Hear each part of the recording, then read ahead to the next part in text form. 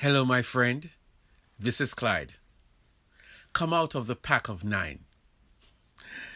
Luke 17 from verse 15 to 17 says, When one of them saw that he was healed, he turned back and praised God in a loud voice. He quickly bowed at Jesus' feet and thanked him. The man was a Samaritan. Jesus asked, Weren't 10 men made clean? Where are the other 9? Only this foreigner came back to praise God? This is the 4th in our series on giving thanks, especially in this week of Thanksgiving. Gratitude is a pretty powerful expression. It communicates impact and connection. You did something for me that has impacted me physically, emotionally, financially, or morally, and I want you to know that I appreciate it. In expressing gratitude, one recognizes that it is not mandatory. Maybe it is expected, but it is certainly of your own volition.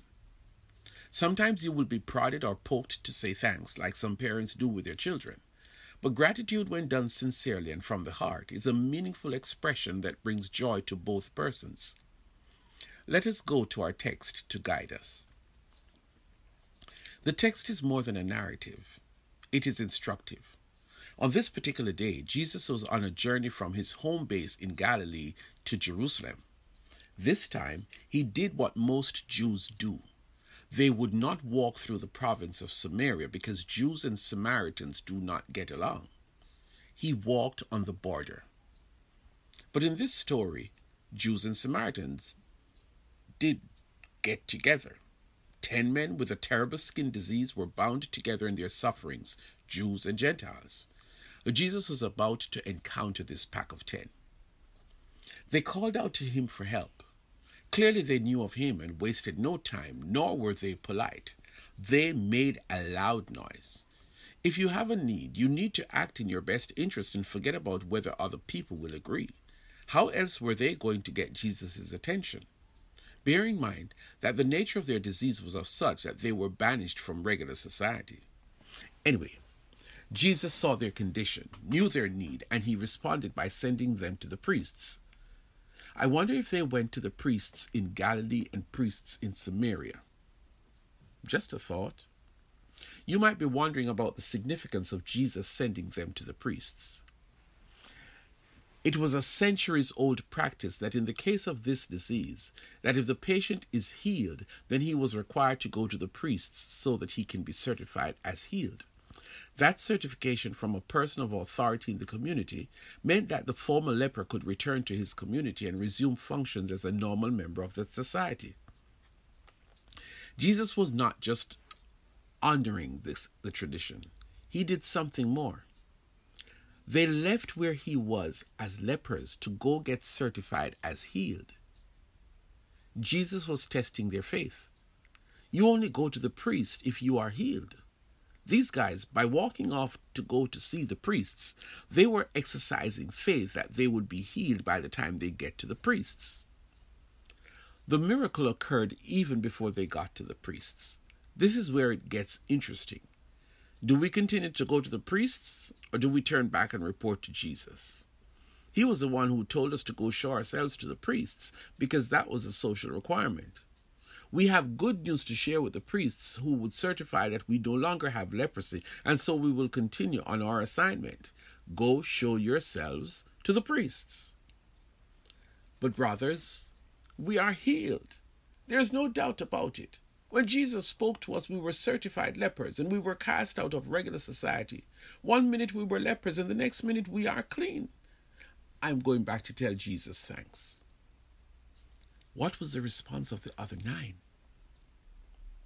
There is the problem. Something has been done for you, some deeds of kindness shown, or someone did something that fixed a problem or satisfied a need. In other words, if that person had not done what they did, you would still be in the place of great need and suffering. First, there is a pack of 10 with one thing in common: leprosy. Well, one voice decided to turn around and convey gratitude for the healing. How difficult is that? Instead, 9 guys, the pack of 9, did not follow him. 9 guys went about their business. This one guy was grateful, so grateful that he had to go back to say thanks to Jesus.